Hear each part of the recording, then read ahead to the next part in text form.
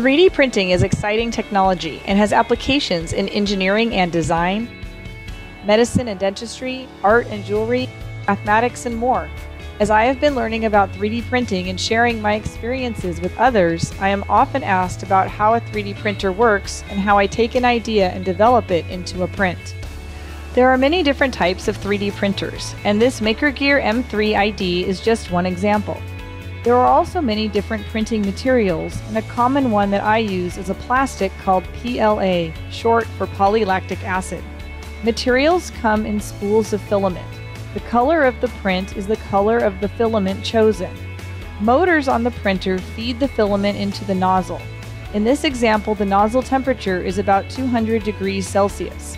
As the printer follows the commands to print a model, the hot end melts the filament and it sticks to the print bed and to the previous layers, cooling quite quickly to harden. The print continues layer by layer, building the model from the bottom up. Clearly, printing in 3D is not the same as printing on paper. Even preparing a file to print has several steps. One needs to go from an idea to a model, then to creating G-code directions for the printer to follow.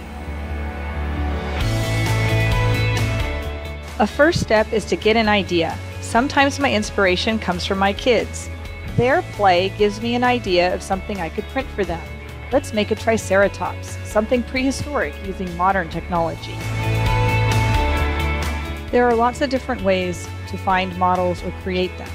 You can use CAD programs, you can pull something off the internet. I'm going to use Wolfram Mathematica to get a model of a Triceratops. So I'm going to open up a new document and we can ask for example data, and within there, Geometry 3D, there is a Triceratops that we can download and use. So here's the Triceratops in a three-dimensional model. So let me just name that something, and we can export the file, and we'll export it to Triceratops.stl. An STL file is stereolithography file, and that is one type of 3D model that many software programs and 3D printers can read. For this model, I'm going to do a little additional editing. I'm importing it into the 3D Builder program that's part of Windows. And you can see that some of the places where there's corners, it's not particularly smooth. So within this program, I have the option to smooth the edges, and it'll create a little bit nicer model for us to work with. Next, we need a slicer. Now that we have our model, we need to create the G-code that the printer will then read. This is Simplify3D, and we can import the Triceratops model we created. This grid represents the print bed, so this would be a fairly large model. We can edit the size of the model, we can rotate the model, we can move it around into different locations on the build plate. Once the model is sized and positioned as desired, we have several different process settings to consider. Within Simplify3D, there are numerous variations of options that can all be edited and adjusted.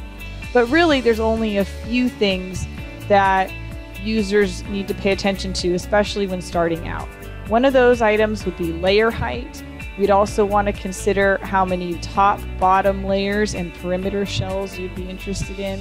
Sometimes I adjust the start points to control where retraction bumps would be. We would want to consider whether we need a skirt or a brim or a raft.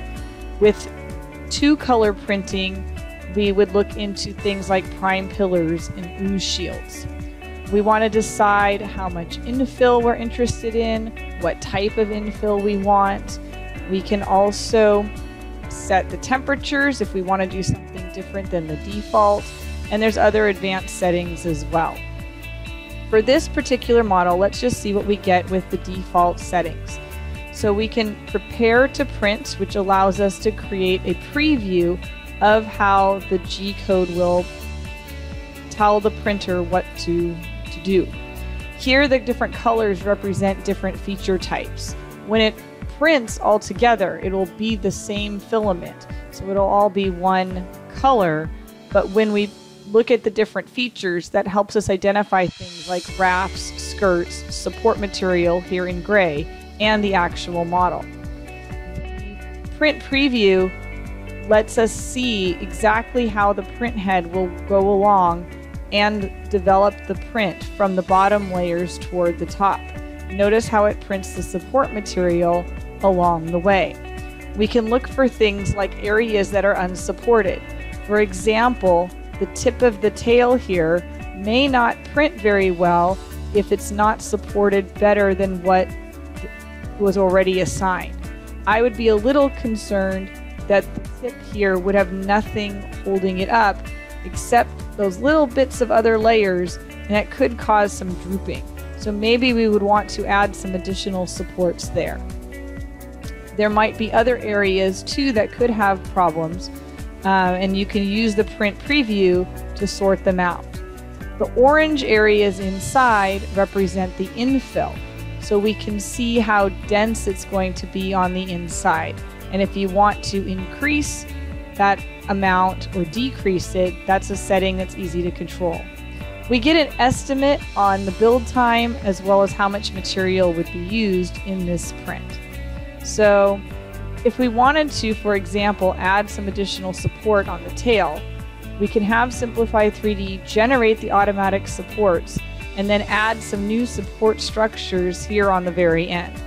Adding a few new support structures could improve the quality of the tip of the tail for the Triceratops. Once we have all of our process settings set up as desired, we can run the preview one more time, and from here we can save the G-code file. So we can save toolpaths to disks, set it up as what we want to save it as, and now the file has been exported. That file can then be moved to the 3D printer for reading and printing.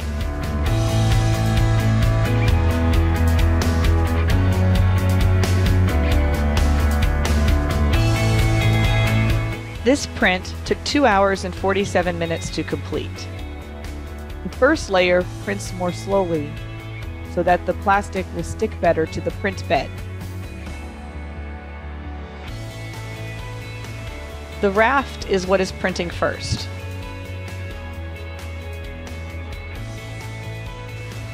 Then mostly what we see printing are the supports. If you look closely, you can see the legs and the beginning of the body. The body continues, and we can more clearly see the infill, and it goes on to the top layers and completes.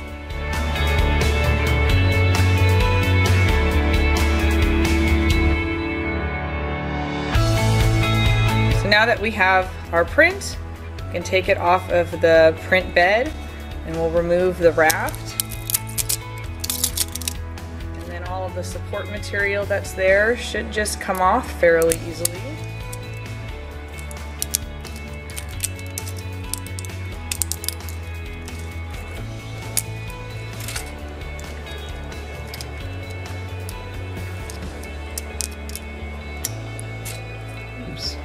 Lost a little bit there.